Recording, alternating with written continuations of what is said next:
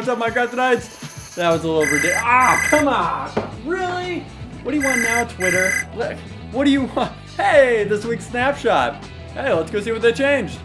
Alright, Minecraftonites, this week I hung out with EvilSeph from the Bukkit team of Mojang to check out the new Snapshot 12W16A. Time to give you the most detailed Snapshot update. First up, new world generation options. A few of these server-side commands you might actually recognize. Under more world options, now you have allow cheats option and also bonus chest. Having this option on lets you use commands like /game mode 1 or 0 now, and that turns on your creative mode or turns it off. You can also type /XP and get an infinite amount of XP. Now this only lets you go up to 5,000 instead of 9,000. They had a chance there. They could have made that joke. Currently there's a glitch where even if you have cheats on or off, you are able to still give yourself game mode or these XP options. So of course those will be fixed down the road. You can access these in single player now simply by pressing T, and you'll now have your chat come up. Now if you do decide to use these creative mode options, you won't have your inventory accessible anymore the same way. You actually have to use a chest or a workbench, something like that,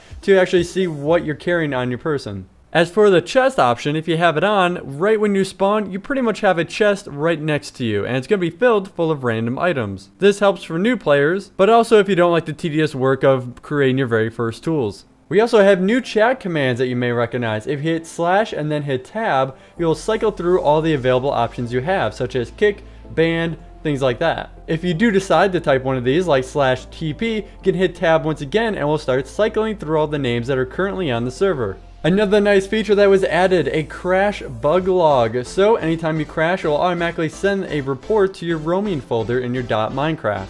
We've also been informed about a demo mode that will be available. Now you won't be able to use this until this gets pushed to the full update of Minecraft, but it will give you 5 in-game days to play, equivalent to about 1 hour. You'll also be able to check on the amount of time that you have left and also have a purchase option right on the menu or continue playing. Some bug issues, you can now delete items in creative mode that are on your menu just by simply dropping it back into the creative items list. Still a few glitches, some silly ones like this, a fun staircase open glitch, kind of odd. And as I talked about, the glitch where even if you have cheats on or off, you still can use them in single player. But that is essentially it for all your Snapshot updates. I do always live stream these snapshots with a bunch of the Minecraft Monday Show fans, so be sure to follow over at twitch.tv/bebopvox. As I always usually hang out with somebody of the Minecraft community, like this week Anvenom and the Bukkit Mojang team, EvilSeph. So thank you for your time, and as always I enjoy updating these with you, so I will see you guys next week, and of course on Monday for the Minecraft Monday Show. I am bebopvox, diamonds to you, and happy Minecrafting.